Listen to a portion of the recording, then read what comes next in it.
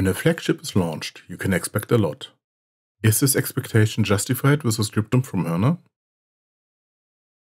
Hello, my name is Chris, and this is Writing Delight.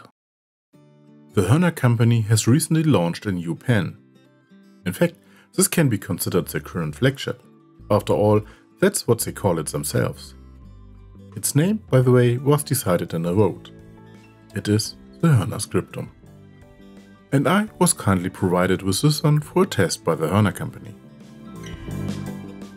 As usual from Hörner, the fountain pen comes well packaged. In a cardboard sleeve is a box with hinged lid. Inside is a pen. We have here a fountain pen made of wood with silver decorative elements and clip. Namely, this is rosewood. This is very cleanly finished and has a very pleasant feel. The cap has an even diameter. The barrel gets a little narrower towards the end. The ends have a flat finish. The clip is kept simple, but works well. Under the screwed-on cap we have the grip zone made of silver metal and the gold-colored large nib. By the way, as with all of Hörner's fountain pens, this is a cartridge fountain pen. This one comes directly with a standard international converter. Let's take a look at a few details of this fountain pen. The silver decorative ring at the end of the cap is engraved with the lettering Hörner. The large gold-colored nib is cleanly finished. The decoration is clean and finely crafted. This nib is, as Hörner themselves also states on the website, a JoWo No. 6 nib. For those to whom this means nothing, JoWo is one of the two major manufacturers from Germany.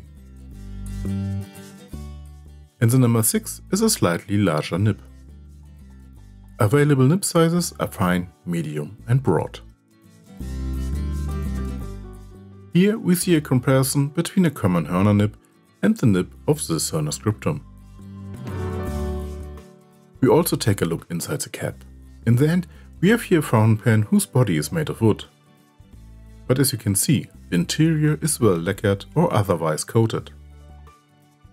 So any ink drops in the cap should not cause any damage. But then I did not test it. Size-wise, the fountain pen is also very good for large hands. For small hands it could even be quite large. The weight distribution is very pleasant. The fountain pen lies well in the hand. Even with the cap on, this is still the case. The fountain pen writes very pleasantly. We have here a nib that glides well over the paper with a little feedback. This nib is relatively stiff. To achieve line variance with it, you do need a little pressure. For my taste, a little too much pressure to be comfortable.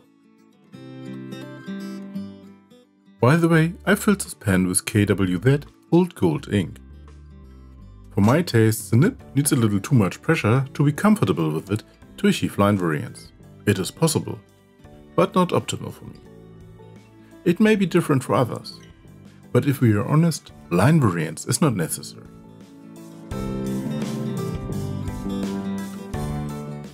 Rather rigid fountain pens suit many people who may also have the difficulties with line variance. How is it with you actually? Do you prefer more rigid or more flexible nibs for normal writing? In a size comparison, I have here the Scriptum together with a Visconti Homo sapiens, a Diplomat Aero, a Hahnemühle Bold, a Pelikan M800 Blue, and a Lamy Safari. As you can see, the fountain pen does well here in terms of both length and girth.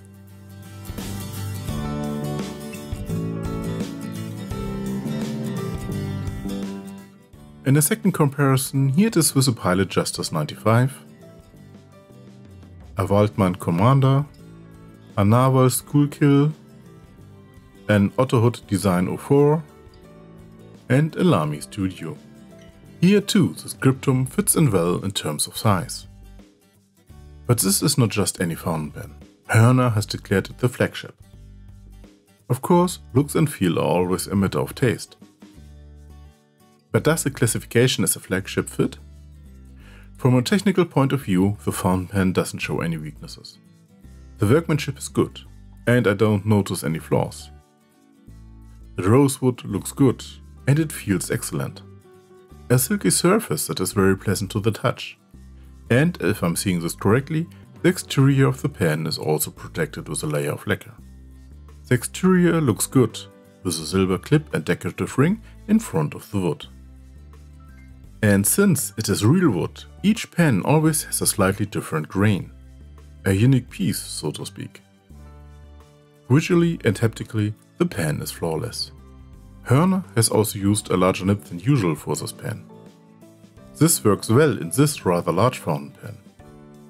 Even a gold-colored nib with a fine decoration. Which, after all, comes in 3 nib widths: fine, medium and broad. That's good. And the nib writes well. Yes, it's a good fountain pen.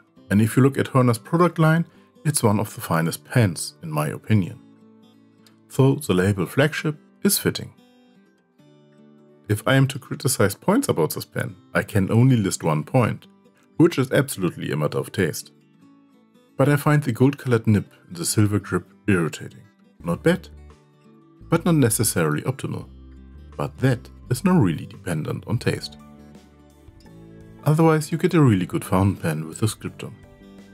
Many thanks for watching, and many thanks to the Hörner company for the test sample. I hope you enjoyed this little review. See you next time.